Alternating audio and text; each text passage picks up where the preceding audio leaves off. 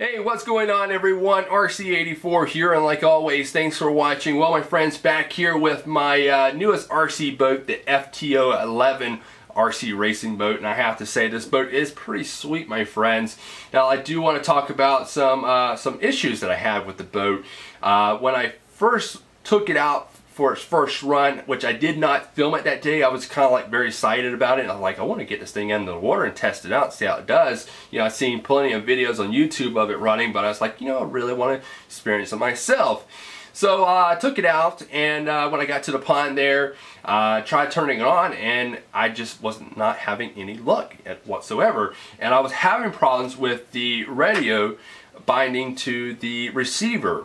And of course, that day I went out, I didn't have any tools or anything like that with me, and so I was like, well, I have to cut my day short and go back to the house, try to figure out what's going on with this thing.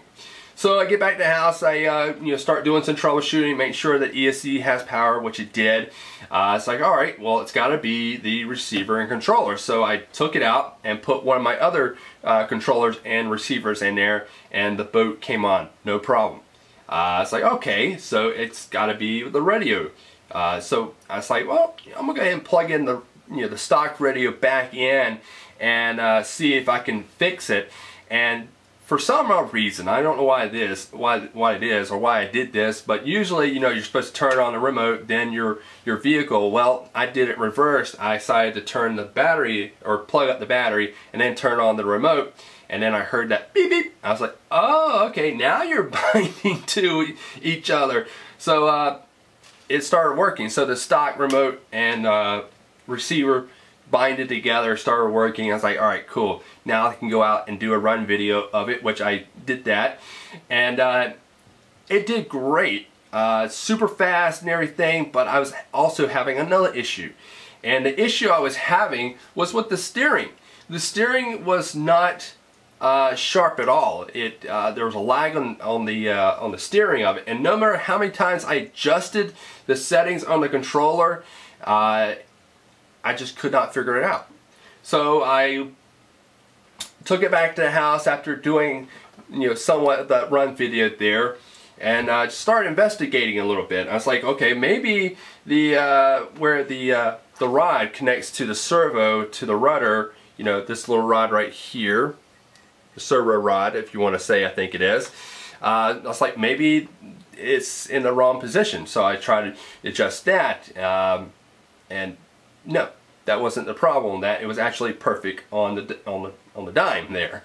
But I noticed on the back of the rudder there was these two little plastic tabs, one on each side. And I've seen this a lot on Tamiya vehicles, because I had a few Tamiya vehicles in the past year.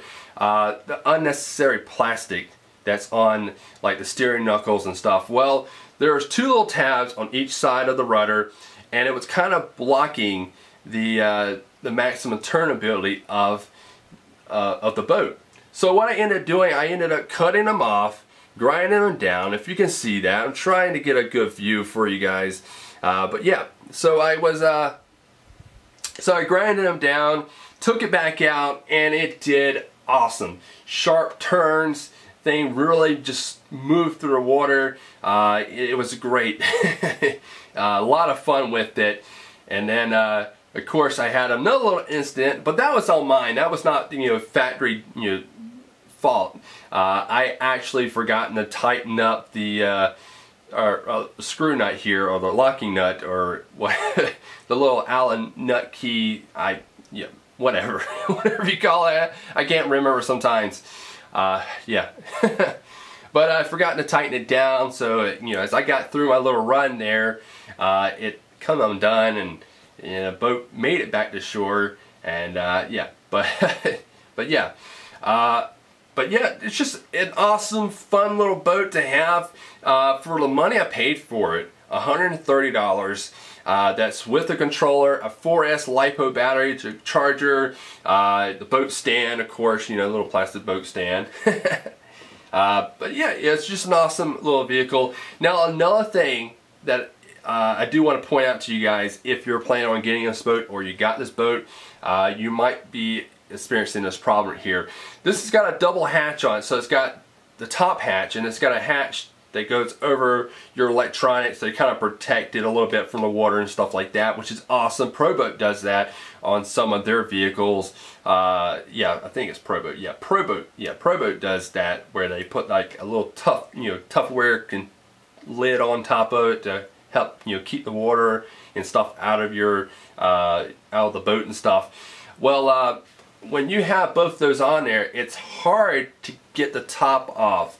And when I pulled up to the pond that day to run it, just to test it out, after all the stuff I did, I was having trouble getting it open up, and I was like, it's getting really dark. I really want to get this thing out there and test it out and see how it's running. And I could not get it, and of course, I didn't have any tools in my truck. Usually I carry a couple screwdrivers with me, but I did not have any in my vehicle. And so I had to end up using a penny to pop open the lid. And yeah, so you might want to come up with a way to get the lid up or get it off of the boat. Maybe rigging up a small hook or a screw or something, some way of actually popping this thing off. Maybe, I don't know. You can come up with some kind of a way of actually getting this top off, because it is pretty snug and not much water gets in there. I was taking this thing all types of ways, turning it, twisting it, all different ways. I have not flipped the boat yet. Believe it or not, I have not flipped it, because I really want to test out the self right on it. But I know I just could toss it in the water and do it. But it's like, I really want to do it while I'm driving and see will it actually do it. So I never got to do that yet. But overall, it's a great boat. I recommend it to anybody. You can get them for about $120, $130 on Banggood.com, I think. They have two versions. They have one without the battery and one with the battery. Of course, the one with the battery is going to be a little bit more. I think that was like $120, and then with shipping charge, it was like $134 or something like that. You can also get them on eBay for about $156 here in the US. So it really depends on where you want to go. It didn't take too long from Banggood, which was coming from China. It didn't take too long for it to come in, because I paid the extra shipping charge to kind of get it here, because I really didn't check eBay. But yeah, that's all I have to say on this boat, my friends. It is a fun boat. I would recommend it for anybody who wants to get a good, fast RC boat. Brushless boat, that is. I'm about to drop it. But yeah.